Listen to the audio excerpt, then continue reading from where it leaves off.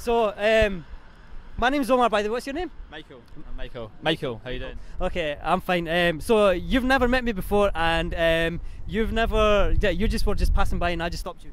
Yeah, that's exactly what happened. All right, so nothing is staged here. So because a lot of people, when we do this, they think, oh, this is staged. So it's not staged. I didn't know Michael before he was walking past, and he just happened to be walking past. So what do you think of Muslims? I don't have a general opinion on Muslims as a whole. It's a whole diverse bunch of people that believe in certain things, but I don't think you can classify people by their religion in general. I mean, there's a whole different things that make somebody who they are, and religion is one part of it. Okay, so what do you think of Islam in general? I don't have too much knowledge of it. I probably wish I had more. I have interaction with Muslims maybe weekly. I go to the mosque kitchen in Edinburgh, which is good cheap food. Good food? Yeah. The Muslims I know have always been very friendly, very open about their religion. What I know about their religion, it's not what I believe, but it seems to be. So it'd be fair to say you don't know the foundations of Islam, what a Muslim is, and what they practice and whatnot. Some bits, some not. You know, I know some how they interact with other like monotheistic religions, and I know how the basics happened. You know, Muhammad was a mountain, I believe, or something, and Allah appeared to him and things like this. And then I know some of the basics, but I don't really know the theology that well. I know there's some differences in what different Muslims believe in terms of. I don't know if you're watching any TV programs. You get different Muslim scholars discussing different things. So you have. Maybe conservative ones, traditional, I don't know, if Sharia and stuff like that, and then you have other people who maybe don't take that view, and I think that it's fine to integrate Islam with. So I heard you say so basically nobody's actually sat down and took the time and says, this is what Islam is, and giving you a very short, maybe 5-minute breakdown on what Islam is, and because the view that you've given us is sort of like it's a mashed view of things, because. In the Muslim tradition, I take it, do you believe in anything yourself? Jury's out on that one, I'd say.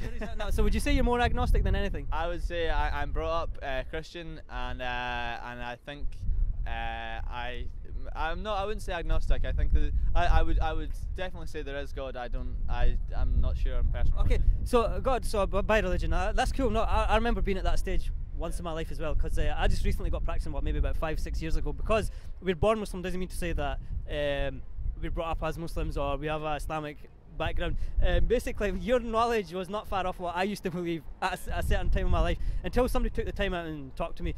So if you don't mind, do you mind if I explain to you what a Muslim is? Alright, so basically a Muslim is somebody who believes in God, obviously oneness of God. Now what the version of God in Islam is, the Islamic version of God is very, very short and simple. Is I can try my best to describe it, but usually we let the Quran speak for itself. Yeah. So in the Quran it says Bismillahir Rahmanir Rahim.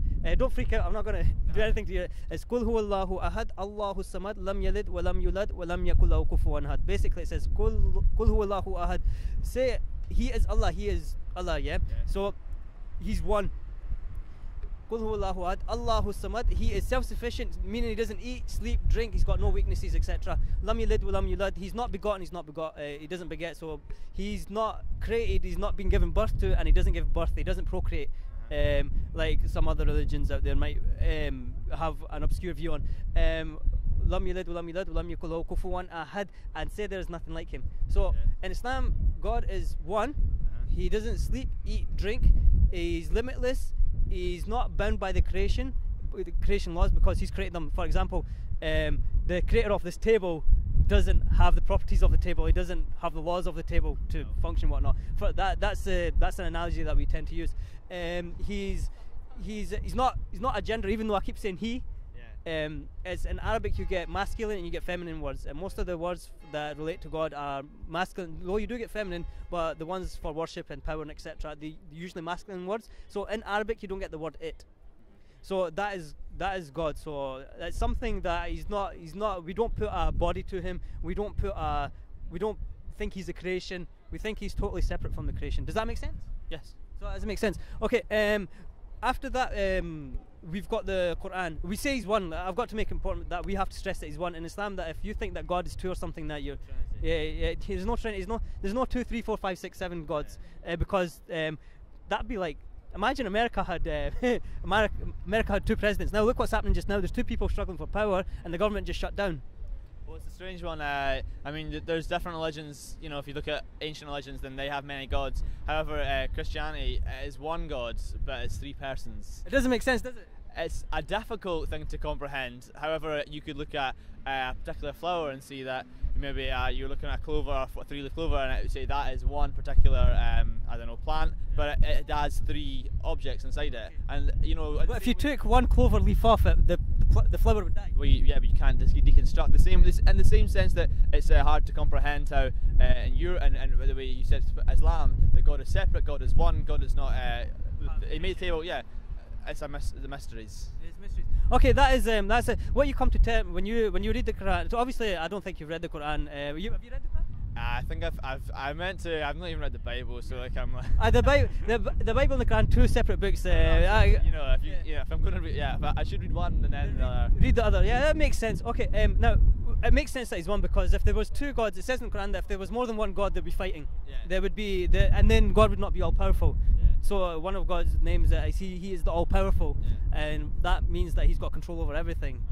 So it would make sense if there was 2 of them, then one would be all-powerful and one would be the other, and the one it's not would not be God. The one is all-powerful, he would be God. The revelation, now what you were saying about Muhammad went to a mountain and Allah came down. No, Allah never came down. What happened was, it wasn't a dream either. What happened, it was just the first 5. People get a lot of misconception. They think the Quran was revealed entirely in the mountain. So what happened was Muhammad, peace and blessing be upon him, he went up to the mountain, and angel Gabriel, he appeared, and he said, "Iqra bismi rabbika alladhi khalaq." He said, "Read in the name of your Lord." And he only revealed 5 verses. So these 5 verses were in the mountain, and the rest were round about where other people could see when it was revealed. And it was revealed over a 23-year period of time. So that's how the Quran was revealed. It wasn't that he came up and it was like some people say, you know what, I went behind the bush and God spoke to me, and nobody else could see it, but that was just me. And there's no witnesses or whatever. We don't say that. What we say is that just these first five were revealed at a time when it was just Muhammad, and when you read the whole story, it's going to take more than 5 minutes to explain. When you read the whole story, but the backdrop behind it is that these things are all irrelevant, because first you need to establish that if God's there, if whatnot. Because if God's there, then these are possible, and if you don't believe in God, then these things sound like a fairy tale. Because what we say is that if you believe in God, then he can do everything. Like I said, he's all powerful. Therefore, he can perform any miracle that he wants to perform.